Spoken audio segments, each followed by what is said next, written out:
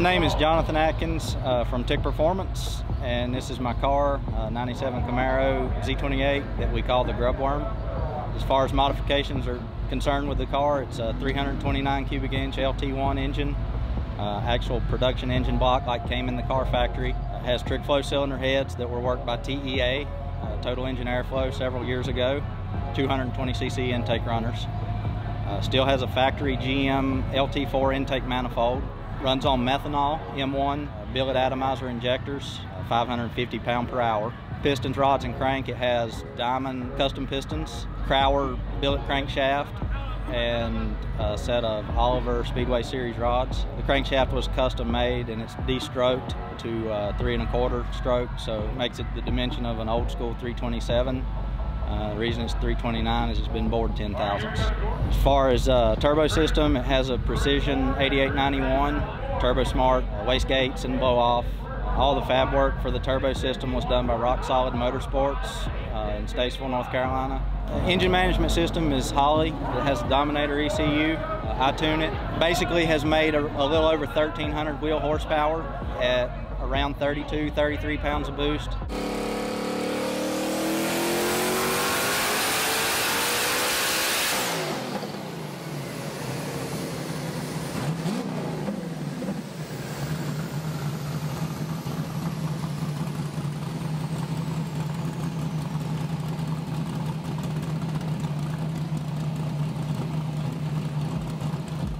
We have upped the boost little by little to this weekend we're around 38, 39 pounds. So I mean, we estimate it's probably making between 1,400, 1,450 to the wheel. One of the things that's key with the car is the clutch. It has advanced clutches, 8-inch, what a lot of people call a slipper clutch, but it's a long style pressure plate, adjustable clutch. That's been key to getting the car to work like it does, and along with that we're running a radial, a 275. That's been key to getting the car to 60 foot and leave like it does, and that's really where we've been working with the car most, is just launch and bringing power in more aggressively. So as far as the car, how it runs, at Streetcar Takeover Atlanta, we broke into the 7s for the first time. It went a 788 at 180-ish. I don't remember the mile per hour exactly, but it's low 180s. We went to FL2K, and that's the first time we really started working with the radial and getting the car to leave more aggressively. And as each run progressed through that weekend, we got a little faster and a little faster, and eventually ran a 754.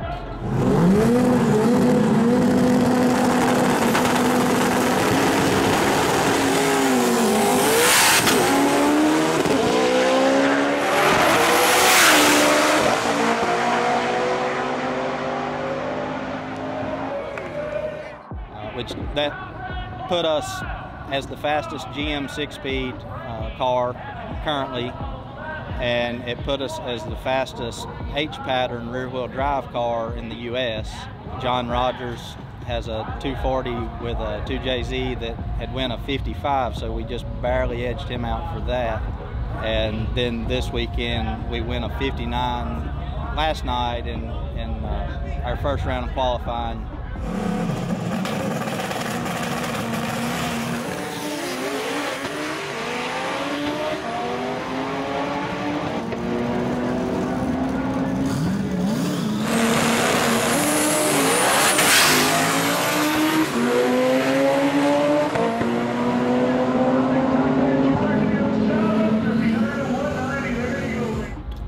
Today we just ran a 730 at 196, so that just dropped the records that we currently had.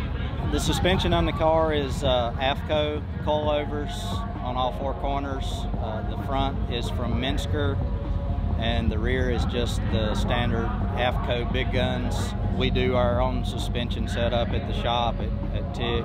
As far as cage, the certification and all, the cage was done by Rock Solid, the same guys that did the turbo fab.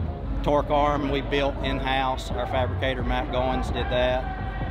It's similar in design to a lot of other serious duty torque arms. Instead of the factory style mounting location. Other than that, it's a lot of Midwest chassis parts, tubular K-member and A-arms up front from them. Their lower control arms or control arms in the rear are Midwest. That's about it for suspension. So we've been racing off and on for probably 17, 18 years when it comes to drag racing. I actually raced go-karts, dirt oval when I was a kid. My dad got me into that kind of stuff, and he was a drag racer. Kind of did, you know, some engines for other drag racers on the side. That was kind of his hobby. I guess I got a lot of it from him. We started our shop, Tick Performance, in 2003, and at the time I had a 99 Trans Am, which I still have. It's a roller right now. We're actually working on it, trying to put something together maybe for next season. First time, you know, was around 02, 03 when I picked up the car. We started drag racing. At one point in time, it was maybe 5th on the cam-only list for LS1 stuff, like 2005-ish maybe. We ran some heads-up stuff later after that in a class called True Street locally, and you know, also Real Street depending on where you raced. But that car ran, you know, low 5s at around 130 in the 8th.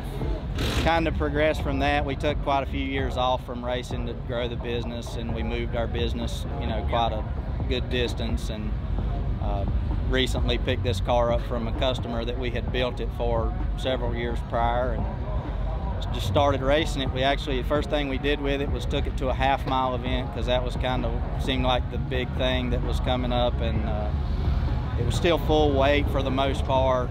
Had a turbo system on it that we had built at Tick with an S480. It made about 900 wheel, and it ran 180 in the half-mile, and we were impressed with that. And it was a stock LS ECU at the time with the 24X conversion. So at that point, you know, I kind of had the bug to want to drag race it. We started taking some weight out of it, got it down to about 3,300 pounds last year, still with the same old engine that we built for the customer, same LS based ECU, and it ran 560s at around 130 at the end of the year. Ran some 880s the one time we actually ran it in the quarter. And then over the winter, of course, we did the turbo fab, the cage, did all the weight reduction, and that's where we're at now.